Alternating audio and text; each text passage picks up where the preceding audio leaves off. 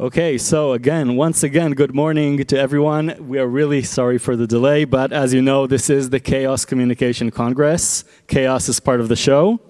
In any case, we are ready to start. Our first speaker for the day, this is a talk that I'm personally very excited about, very interesting in my opinion. Our first speaker is an architect. He is a professor of spatial and visual cultures and the director of forensic architecture at Goldsmiths University in London. Please give a big round of applause to Eyal Weizman.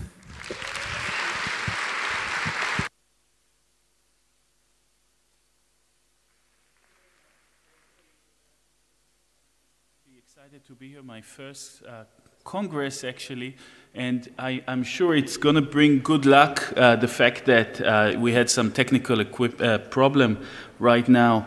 I'm running in London something that is better described as a counter-forensic agency, as a civil society counter-forensic agency. There's no better way to explain what counter-forensics is, a certain turning around, repurposing of the forensic gaze towards the state, then looking at a series of issues where security forces or the police are the perpetrator. So what I'm going to show you today, very fast, are three cases. The first one in Israel, second one in Germany, third one in Mexico.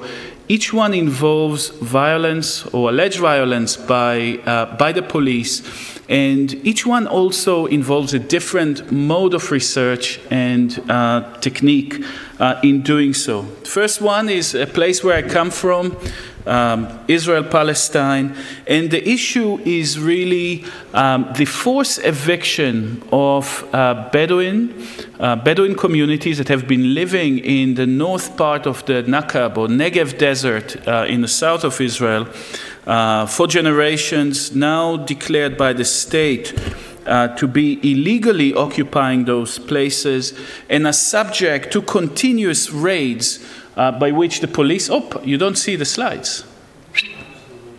Slide, guys? Okay. Sorry, 1 second.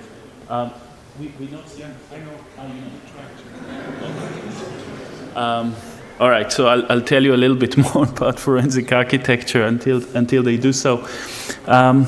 Basically, what we are is a group of architects, filmmakers, some investigative journalists, coders, and we joined together to create a forensic agency. So it was a kind of an experiment that we started around 2010 because we felt that both technological and political changes enabled and demanded a form of counter-forensics that we are now practicing. Initially, we were working in conflict zones. Starting really in this millennium, in the year 2000, war became an urban phenomenon. Almost all conflicts that we were looking at took place in cities, in and amongst buildings. So in a very straightforward way, just like a medical doctor, a physician can turn into a pathologist, we architects, we're turning the tools of our trade, understanding of building, a way of interpreting its materiality, its physicality, into an evidentiary technique. So initially, what we were doing was a kind of archaeology of the very recent past, or archaeology of the present. This is a term by Gilles Deleuze, and looking at piles of ruin of a building that was destroyed in a bomb or in a firefight, and trying to read from the disposition of the rubble something about what has taken place within and around it. So it started as a kind of an archaeological practice, but then again, very often when we start working in conflict zones, and the first projects we had were in Palestine, and then we were working to uncover drone warfare in the Pakistan-Afghanistan frontier. We realized very fast. Sorry. The presentation on this. Should I what? The presentation on that stick, so we can use this laptop. Oh, this is going to take 20 minutes to pass them on. Really? Yeah. I mean, because I started to put it on a stick, and listen, can you connect this? I'm going to do something else. This is connected. Can you? If you can get an image from this, I'm just going to run things from my website. And do I have internet here? Is internet? So as I said, the first level of our work was archaeological, material archaeology, trying to uncover what has taken place, where people were.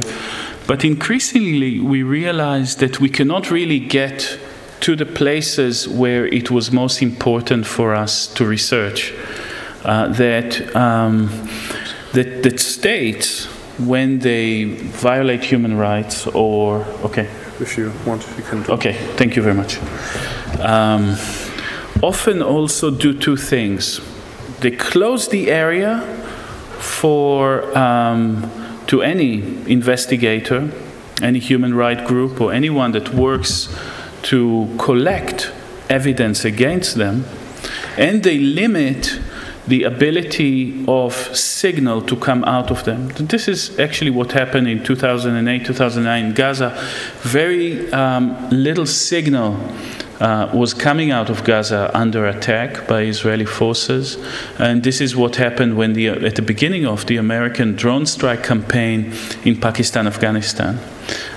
They were effectively limiting it. So what we had to do, and this is what you're going to start seeing, is to undertake archaeology through looking at media and interpreting really the kind of flood of social media images that were coming our way.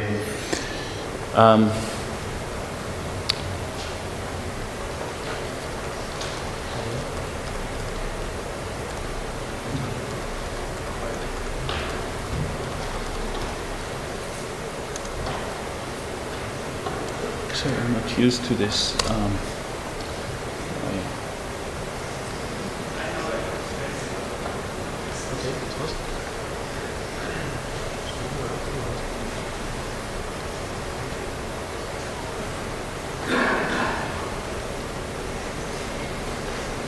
Okay.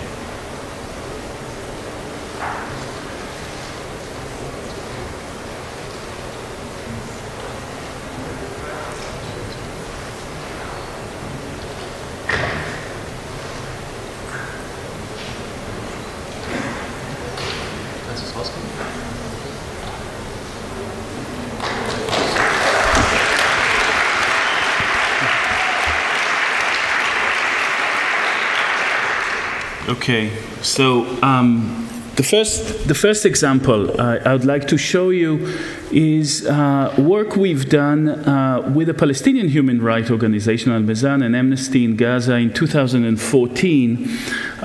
We could not go. We asked for permission to go to Gaza at the time.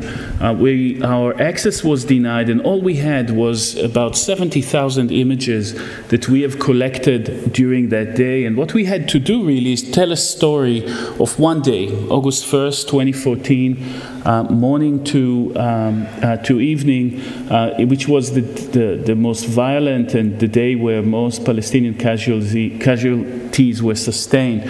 What we didn't have was the metadata on those clips and images because, of course, they were harvested either from mainstream or social media. And we effectively had to develop a technique to look at the bomb clouds themselves, to look at and compose the architecture of the bomb cloud plumes in order to see and collect images that refer to the same explosion, and back from there to determine the time and place of each one of those bombs. So those bomb clouds were for us the metadata. They were kind of like physical metadata.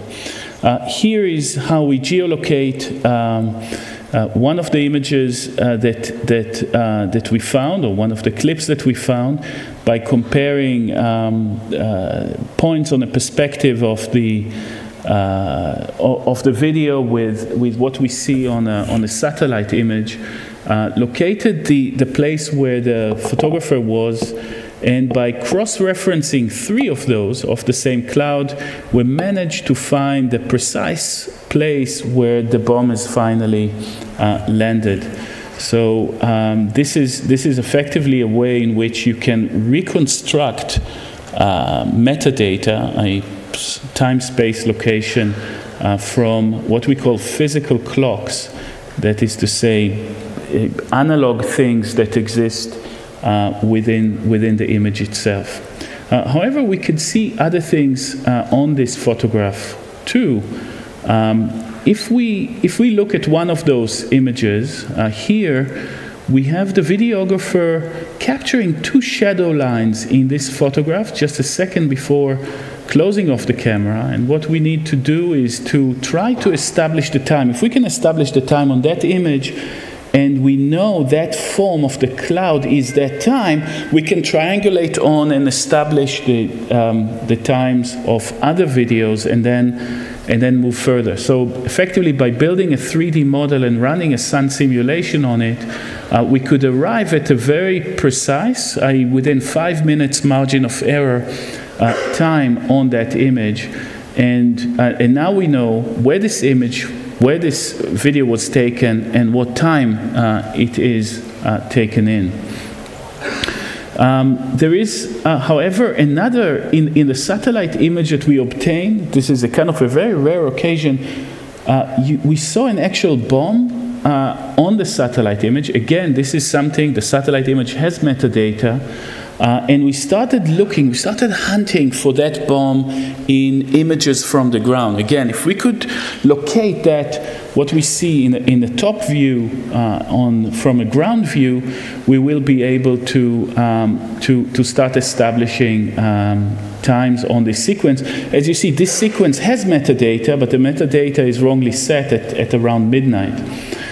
So we composed that kind of panorama of the sort of the bomb clouds of the city around that time, and we could identify that cloud. This is the cloud in side view. This is it in top view. We could find a precise location, a precise time, and then by confirming that is actually the same, we can move back and correct the digital metadata. So this is all techniques of actually establishing the very basic foundational stone of research, time-space relations between events. Here, for example, we could see in 2 different corners of the web, we find those images. We can verify it's the same camera by seeing the same scratch on the lens, correct the metadata, establish the time difference between them. And now here again, the same cameraman with the same scratch on the lens. And now we can compose a timeline of bombs during that day. And after that, of course, these kind of cloud atlases are a technique that was used by artists and by amateur meteorologists all the way from the 19th century on. What we did is creating that kind of archive of clouds, but here what you see is that we were able to convert them to information on the ground and then invert the image, move from cloud to city.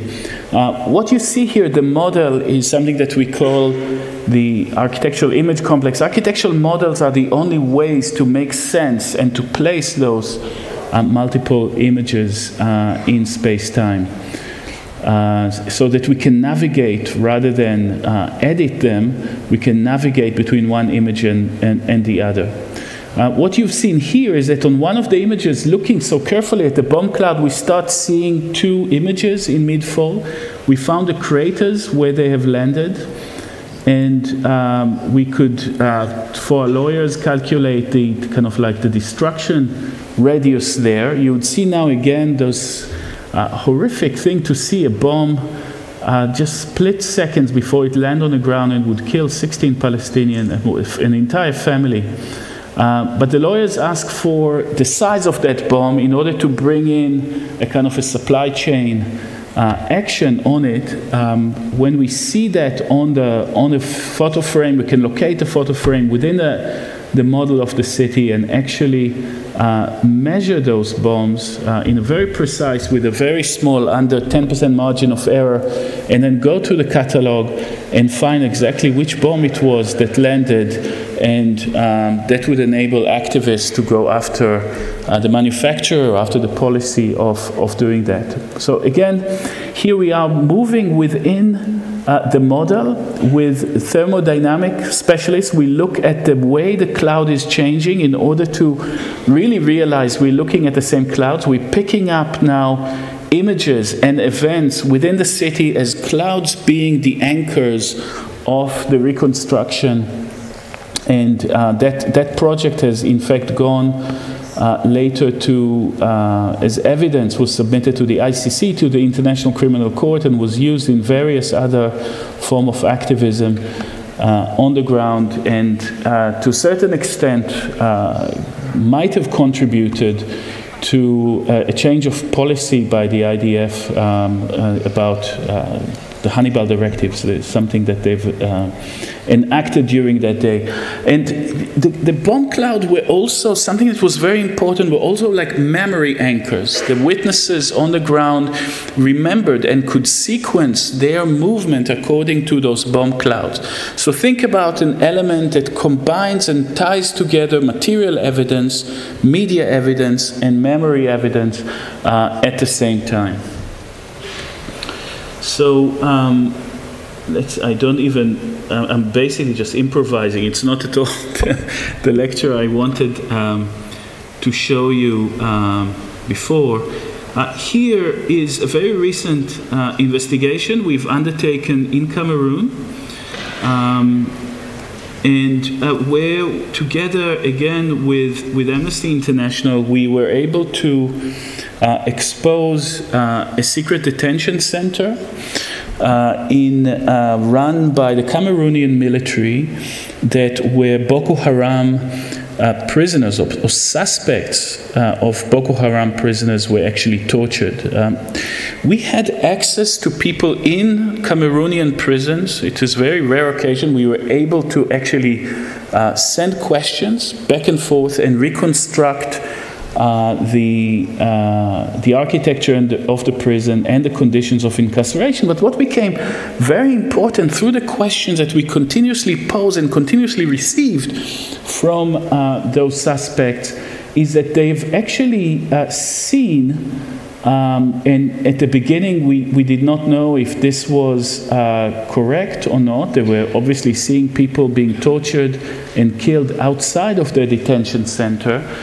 But at some point, they also confirmed seeing something different. American soldiers that were present on the site. Now, as you know, the US has claimed that it has stopped rendition, it stopped involvement in torture, but this is something that we started very closely digging in to see whether we could find any traces of US soldiers and other European militaries involved within that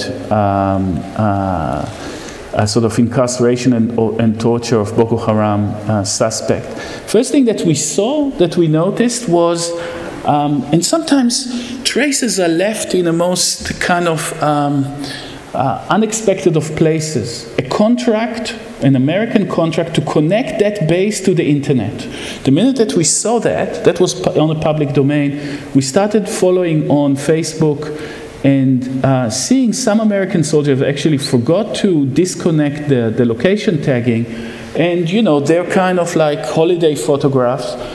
Could be very easily located onto the base. Again, we've built a model of the base in order to confirm precisely where each one of the photographs was taken, and that we could see that they had access to the entire base. Again, a base where people are executed, tortured, etc., and then track the unit, and as you see, the site is actually under construction, something that is that we could not believe seeing was American soldiers training the unit that is doing those atrocities.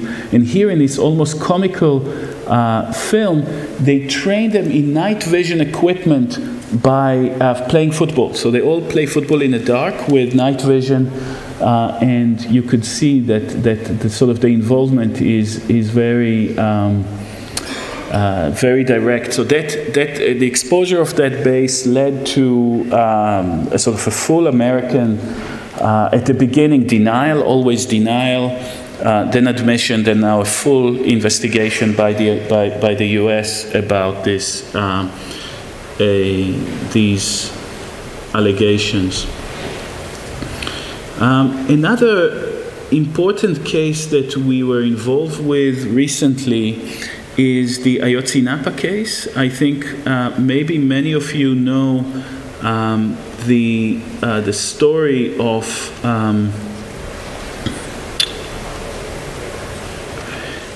the 43 students, Mexican students, that were forcefully disappeared in Mexico.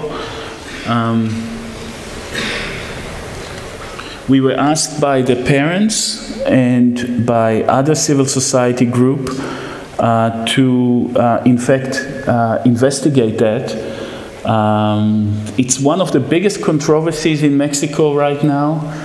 Still, although it's 3 years since the disappearance, students involved in very grassroots left-wing politics entered into a city that was very much involved in narcos trade and were destroyed by the police, the military, and organized crime. What we've done here is not really collect new evidence, but look at thousands and thousands of existing reports and wanting, in fact, to data mine them. There were, hundreds and thousands of documents, and the only way to make sense of them was actually to look at relations between different events in space-time. The relations between all phone calls, photographs, movements of cars, and gunshot started creating a very different picture than the Mexican government was willing to admit, and that is that there was some local gang or local sort of organized crime group that was in charge of these actions. So we created a platform in which we placed every named actor in space-time, a timeline, and all the communications so that we could start seeing relation between evidence. Often, it's not a bit of evidence in itself. It's not the casing or a gunshot that matters, but actually patterns, coordinations, and patterns of escalations and other things that actually expose what was going on. And we could show really a direct involvement between three different police forces and the military and organized crime at the same time. The location of all CCTV cameras that were there and removed, and somehow the relationship between phone calls and attacks became most clear indication of command and control, i.e. that these events were actually coordinated by the police. Here we are analyzing CCTV cameras, and what they would have seen. Of course, the state immediately after the event erased every CCTV camera that existed, that was available in the city, and they said, oh, they didn't show anything. We could show exactly what they would have shown at that moment. Another element to this is so this is the platform. You can actually go and explore it yourself. Rather than a sort of like a work with images, as I said, this is a work with data.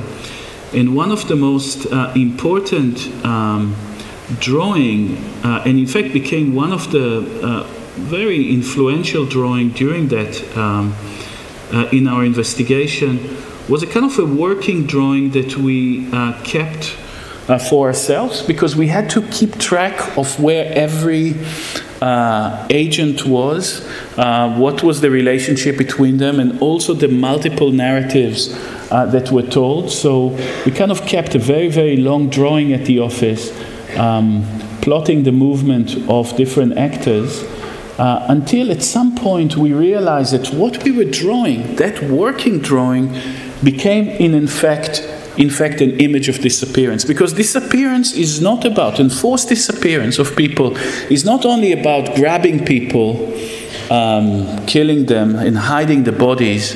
Disappearance is also an attack on evidence. It's the continuous withdrawal and destruction of evidence. It is the introduction of false narratives and subterfuge. So disappearance is in fact a narrative form in itself, and so here, that drawing, we could actually kind of like show how the state narrative here in black. I'm not going to go exactly into what everything means, because we lost a lot of time in this presentation, but these are the movement of the students according to the state narrative, a state narrative that is still officially holding, although it's being currently revised in response to many things, but including also our investigation. And now you would see the victim, the survivor's narrative. Completely different. They enter the city at a completely different time. They move through it, and the divergence between the black and the red narrative, in fact, is the space of denial and disappearance. Disappearance as an ongoing crime. Disappearance as a crime. On narrative, etc. I'm going to skip forward just so that you can see how the drawing is built up with another here on top. The purple images are the purple lines are those of the narcos,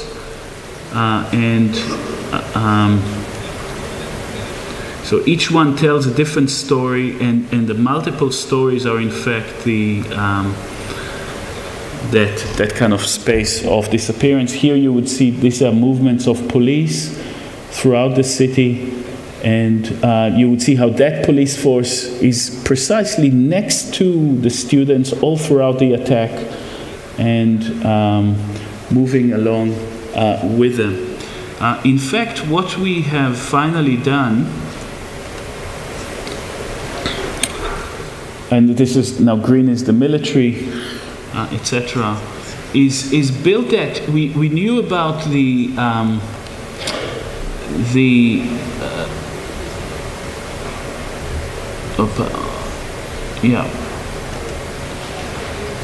where is it? Mural.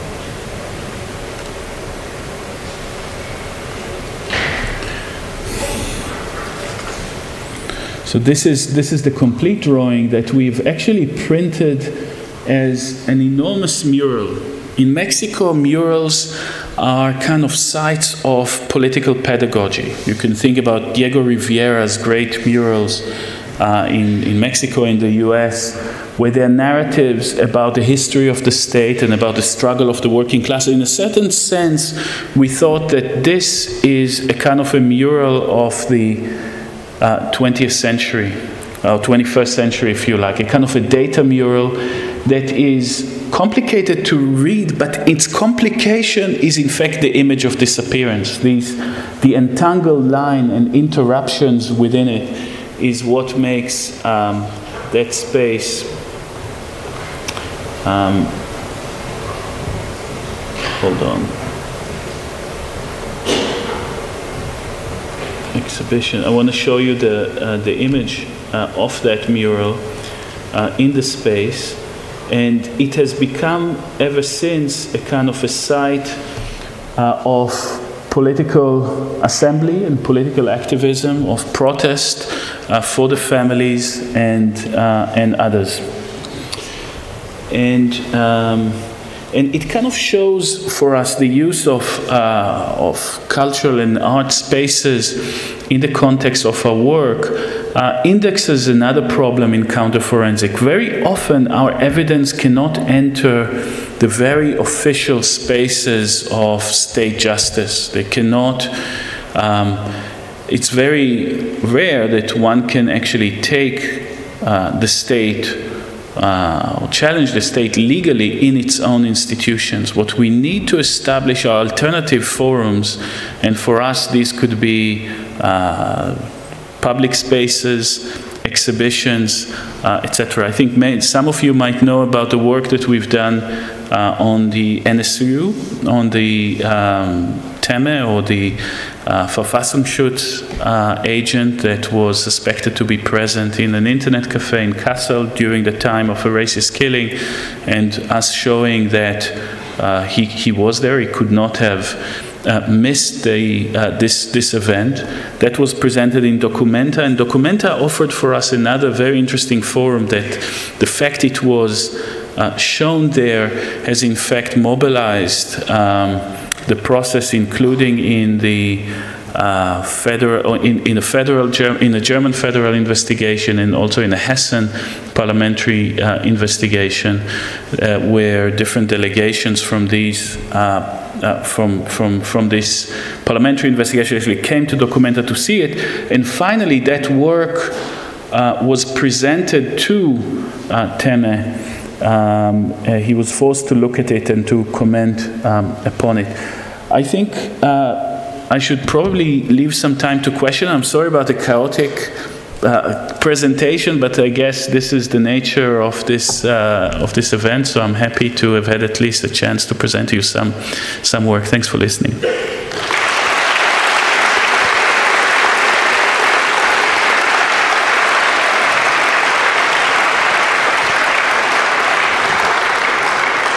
So thank you, Eyal, for a very interesting talk, despite all the difficulties. No problem. If you have any questions, then there are 4 microphones here in the center aisle and 2 on the side, and you can line up and ask your questions. And first question, microphone number 1.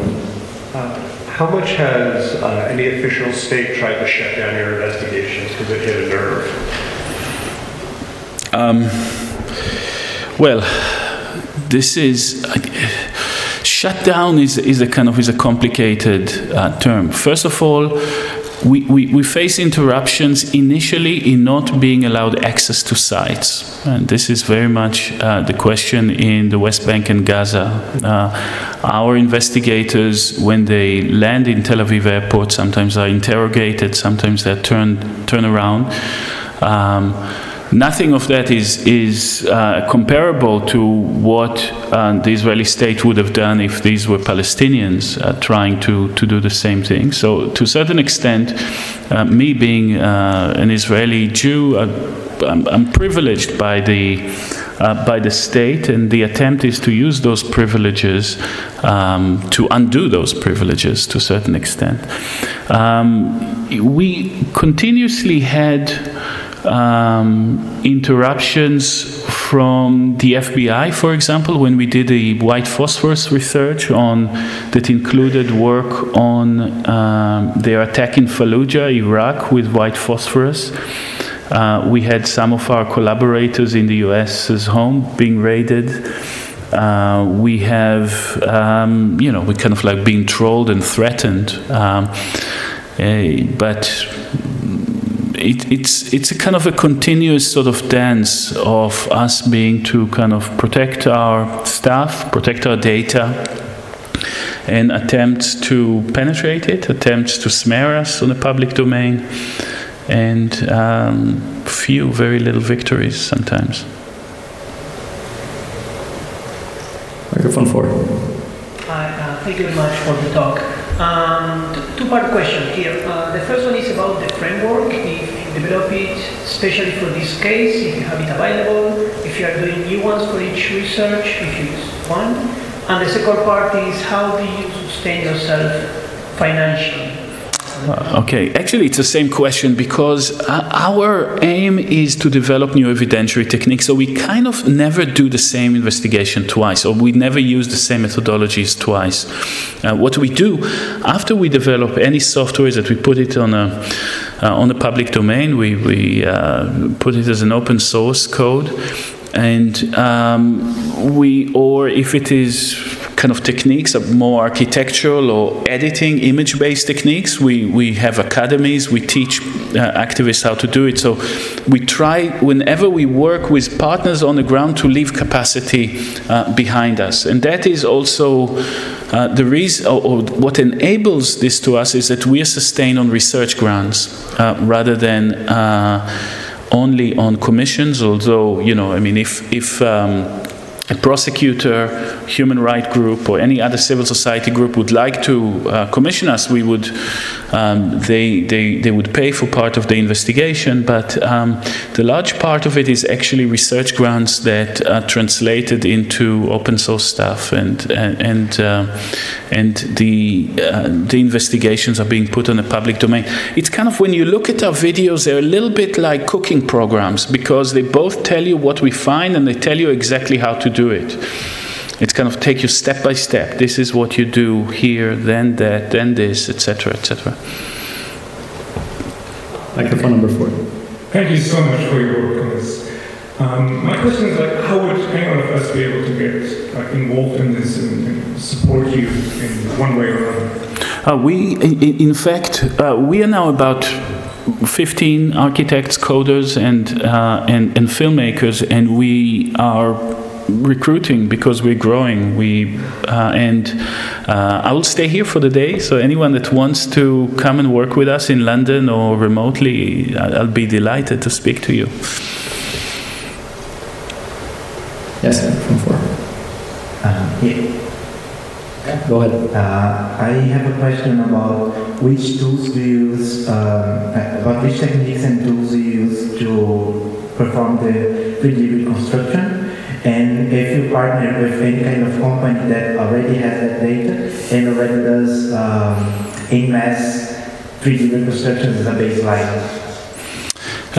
We started doing now photogrammetry as 3D reconstruction from existing open source images. So imagine, you know, a place in Syria, let's say, that has been photographed or videoed by many users. We are able to reconstruct it. In fact, this is one of the techniques we use in order to identify the gas attack on Khan Shakhdun in Syria by the regime forces, reconstructing precisely to the millimeter the shape of the crater, and we were able to reconstruct from it the level of explosives, etc., and that they were fitting only that particular rocket. We don't really work together with companies. We try to take existing softwares and kind of like adjust them to our aim. But initially, what I want to leave you with is the question of why architecture. Why architecture is really important here. In a situation when you don't have only like 2 images of a scene, let's say police brutality or an attack on a city, etc., but you have 70,000, and you need to cross-reference them, and you need to place them within a space, the only way to do it is in architectural models. Architecture is like the optical device that allows us to sync up and locate, you know, those cameras that are in space and moving in space. So it is really the necessity of work of architects, filmmakers, and coders is fundamental, because space replaces the kind of modernist montage as a relation to images. Montage is the edits in the film that is kind of, you know, the basic of cinema, of political cinema, the dialectic montage, if you like. You splice film and put it together. That makes no sense for us, because we need to move within space, pick up one film, not to cut it. We never cut the films that we just leave them within the model in their full duration, but the investigator can move and navigate in space and time between them. And as I showed you in the Mexico case, you know, these are like tens and tens of thousands of data points that create kind of intersections between data, image, and architecture that where the story starts to be to unfold at all. So yeah. More questions? Microphone 3. When you publish the videos and the time and place from which they were taken, how do you ensure that you do not put in danger the people who do the videos? Yeah, this is a really good question. The work to sync up those 70,000 images from Gaza took us a year. Think about it. A year, we're working a year on one day. That's about the right kind of ratio in forensic time that we are operating within it. What protects people during war, during when they'll do it, will never place their location. But months after the conflict, it was deemed by our partners in Palestine and by our partners in Amnesty that this is safe to do without going back to each source and in fact asking them. We would never do it in real time though. Microphone 4. The work you do strikes me as very similar to what Bellingcat do. Yeah. So can you comment on how forensic architecture compares to Bellingcat? No, we work a lot with Bellingcat and Elliot. I mean, some of our projects are together. I guess that